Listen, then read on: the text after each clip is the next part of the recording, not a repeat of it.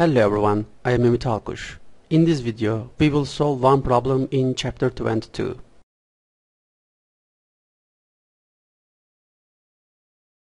Find the total charge for each case. A rod of length 2.4 meters and of line charge density lambda 7.6 nanocoulombs per meter, which is constant along the rod. The line charge density lambda is found by the formula dq over dl. Here dl is dx. Therefore dq is lambda times dx.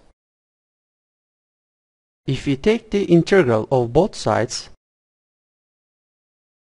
since lambda is constant, we take it outside the integral to get lambda times integral of dx. Here integral of dq is the total charge and integral of dx is the total length L. Therefore q becomes lambda times L. Now we put these values into this formula.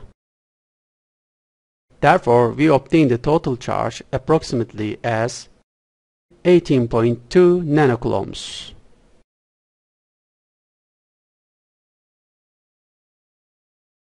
Find the total charge for a rod of length 2.4 meters and of line charge density lambda is 7.6 x, where lambda is in nanocoulombs per meter, where x is in meters.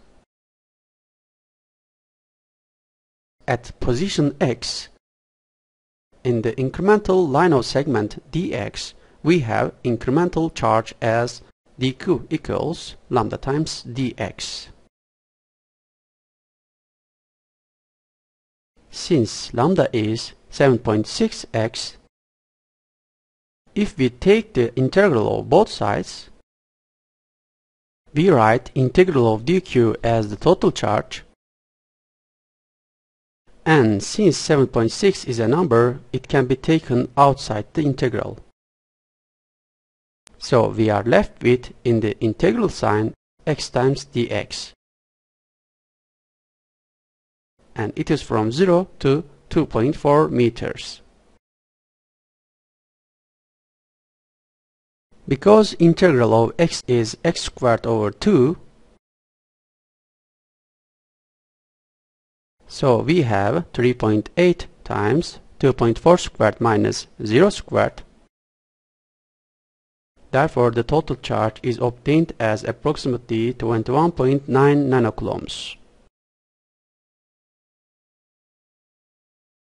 C. Find the total charge of a semicircle of radius r equals 1.2 meters and of line charge density lambda equals 7.6 nanocoulombs per meter, which is constant along the semicircle. The line charge density has the formula dq over dl. However, since lambda is constant along the semicircle, we can write also total charge over total length. Here L is the length of the semicircle, from which we obtain total charge as lambda times L. L is found to be 2 pi r over 2, since it is the circumference of the semicircle. Therefore we obtain lambda pi r. Now we put the numerical values into this equation. As a result, we have approximately 28.7 nanocoulombs. D. Find the total charge of a semicircle of radius r 1.2 meters and of line charge density lambda 7.6 theta, where lambda is in nanocoulombs per meter, theta is in radians, and theta is measured from the negative y-axis. The line charge density lambda is calculated by the formula dq over dl, from which we obtain dq as lambda times dl, where dl is shown in the figure, which is calculated to be r times d theta.